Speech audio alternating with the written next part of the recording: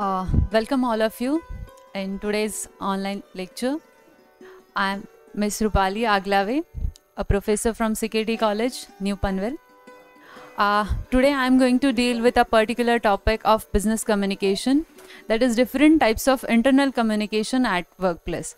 So when I am mentioning that as internal communication, it means that external communication can be possible. So today we are going to focus only on an internal communication at workplace. Yes, communication. So basic topic of today's is a communication at workplace. So before going to deal with a particular topic, let's see the benefit. Means after reading or understanding all this point, what are the benefits of that particular point in practical? So these internal communication can enhance staff engagement and understanding between management and the employees. It is more effective management. It is increased staff morale and motivation. And with this type of communication, if you practice in an organization, so staff will be satisfied with the communication. So as internal communication, there are two types of internal communication we are practicing in an organization at workplace.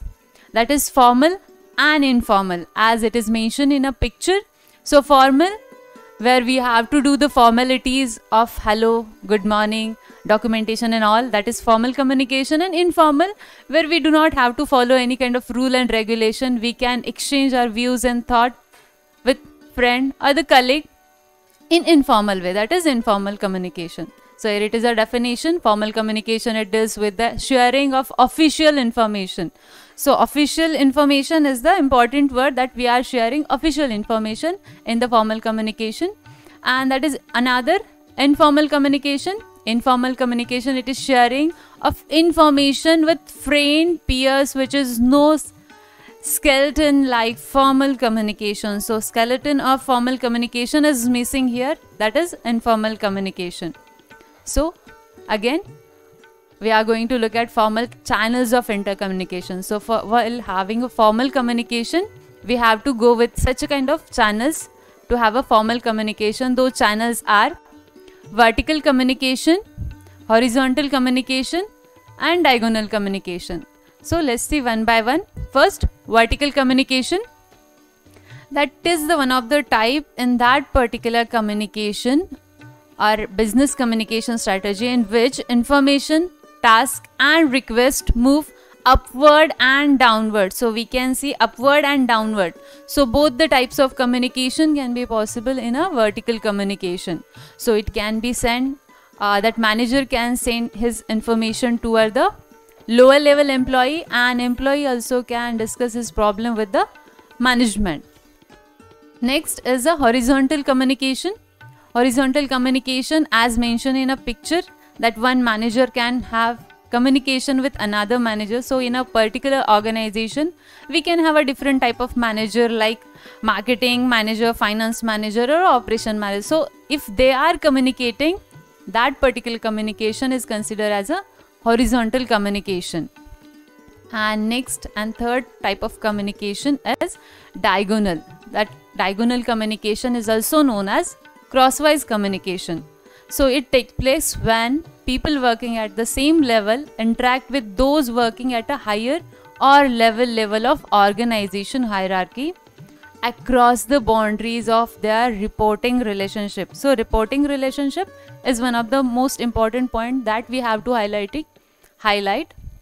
So in that they are not dealing, or they are not having the formal kind of exchange of views or thoughts.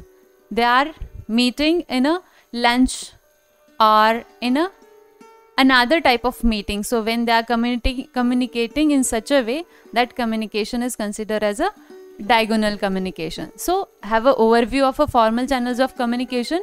We are having three types. That is horizontal, that is it go with a same line.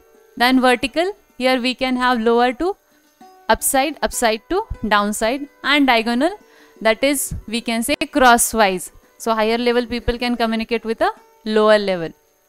And the next is informal channels of internal communication, which is opposite to the formal channels. Then what is mean by grapevine? So grapevine communication is an informal interpersonal channel of information not officially sanctioned by the organization. So in that we can share unofficial things. So it has 4 different chains. Those are single strand chain, that one person of an organization can share the unofficial information with another person. That particular chain, it goes like A with the B, B again C, C to D. So that is called a single strand chain. Then gossip chain. So gossip, here the person who can share his information to whomever he can meet. So that type of communication, that informal communication, is considered as a gossip chain. And then next we are having probability chain. Probability, in the name itself you come to know that one person who is not confirmed, or he is not going to tell a particular kind of person. He is going to share the particular information with a person, and then again he share with the another person. That is a probability chain. And last is a cluster. Cluster means that particular information can be shared with a person, means who is, we can say, his friends, a comfortable zone of that particular person. With them only he can share the information, and then again that his friend will share his information with his another comfortable group of friends. So these type of communication we can have in a informal communication. So that's it about today's session. Thank you.